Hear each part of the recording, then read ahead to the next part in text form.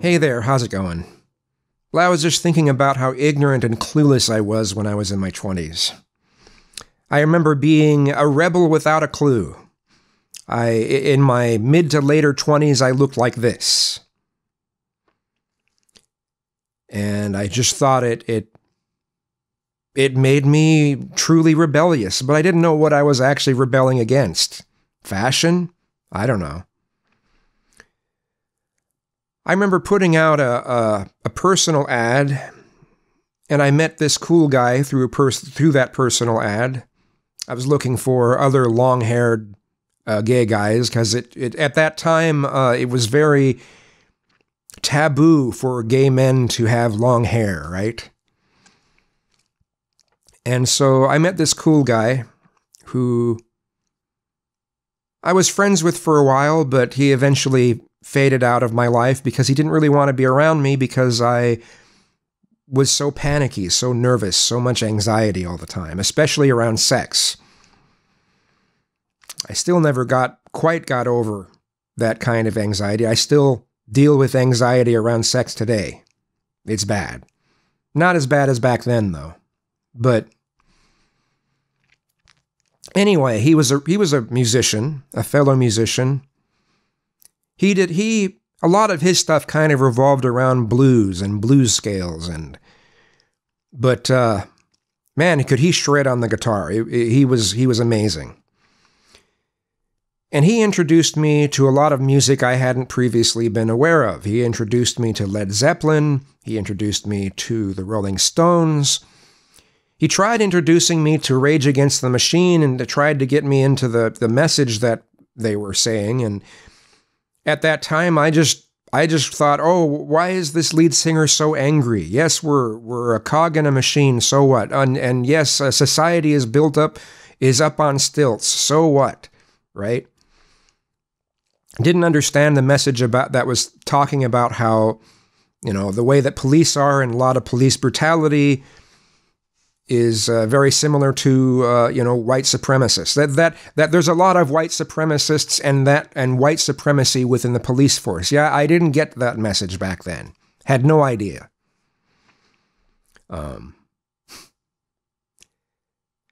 Quite a provocative message back then, but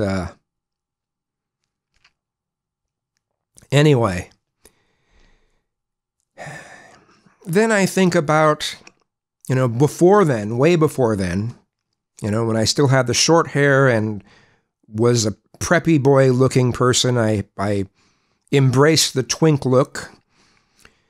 And I was in I came out of the closet at 17 to my friends and family, to my close friends and family, came out to more people and wore the pins and everything.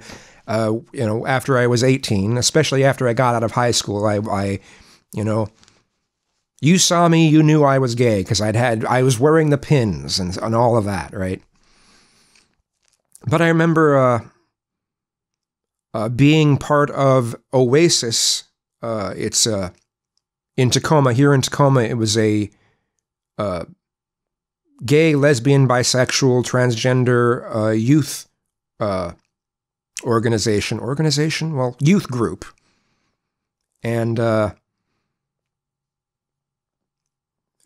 taught about healthy sexuality and safe sex and,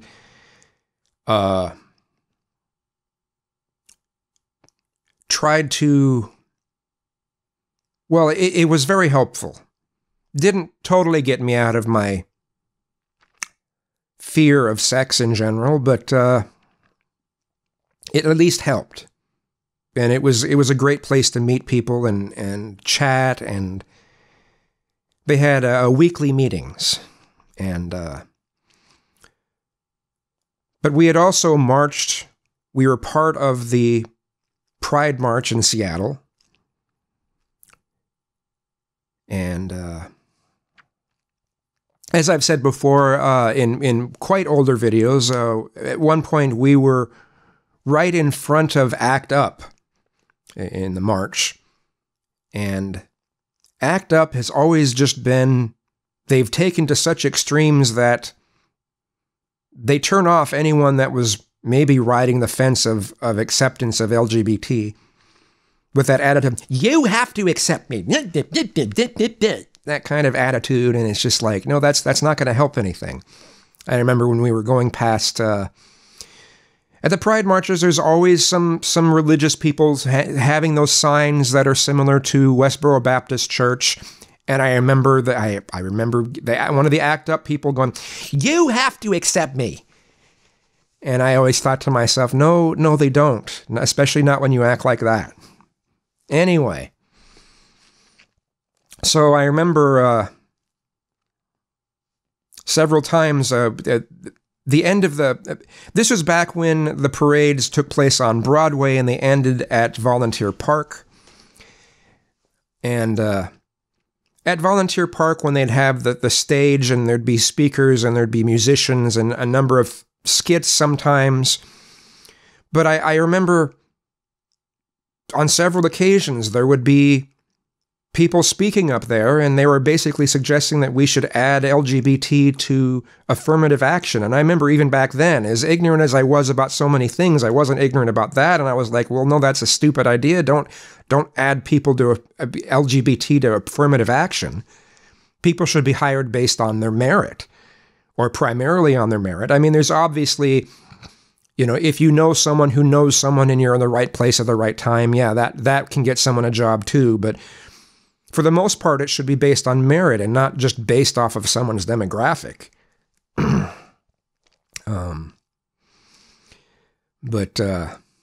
So even when I was ignorant, really, really ignorant, at least I understood that. I think to myself, what would I have been like if in my 20s, these things, if the internet would have been what it's like and these things would have been out? Would I have given into the extreme identity politics that have been around since, especially since 2016, 2015 area? Would I have given into that? Or would I have still been like, no, this is messed up? I'd like to think that I would have said, hey, this is messed up, but who knows? Who knows? By the time I was in my late 20s, there were the early stages of the internet, but, Alta Vista wasn't out yet. Google certainly wasn't a company yet. But, man, how much different would I have been? I guess I don't know what more to say.